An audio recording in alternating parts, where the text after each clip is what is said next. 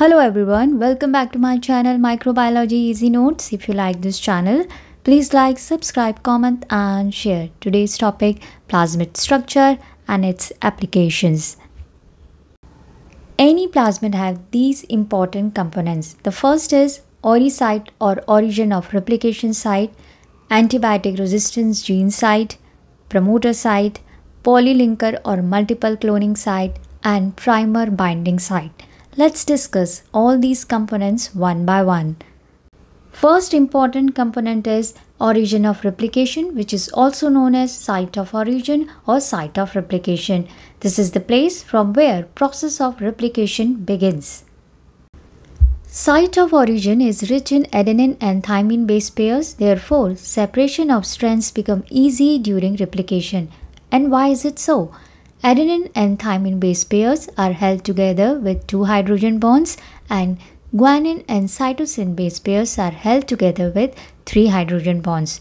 Due to this arrangement, stretches of DNA that are rich in adenine and thymine base pairs can be separated more quickly at lower temperature and allows the replication machinery to come and make more plasmid copies.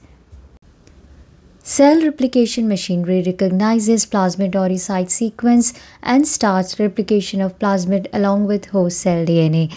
That is how presence of ORI site make it possible for plasmid to replicate independently. As plasmid size is very small, it may contain one or few ORI sites, while host cell DNA may have many sites of origin. To regulate replication, this site also contains regulatory elements such as Rep proteins.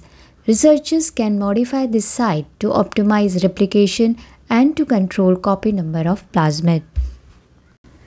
Polylinker site. It is the second most important component of plasmid and also known as multiple cloning site.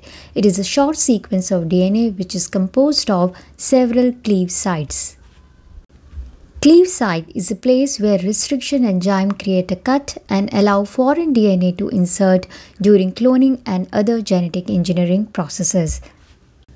Antibiotic resistance gene. This is another important component of plasmid. This gene sequence produces certain proteins that provide drug resistance against one or more antibiotics to the bacteria. Plasmid can also transfer antibiotic resistance gene from one bacterial cell to another bacterial cell. Due to this property, antibiotic resistance among bacteria spread quickly and treatment of certain bacterial diseases become difficult. Promoter site. It is 100 to 100 base pair long sequence and it is present upstream of gene of interest.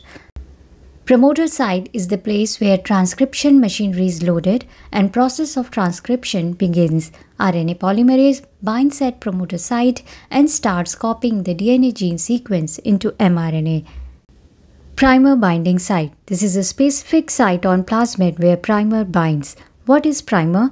Primer is a short single-stranded sequence of DNA mainly used for the purpose of DNA amplification and DNA sequencing.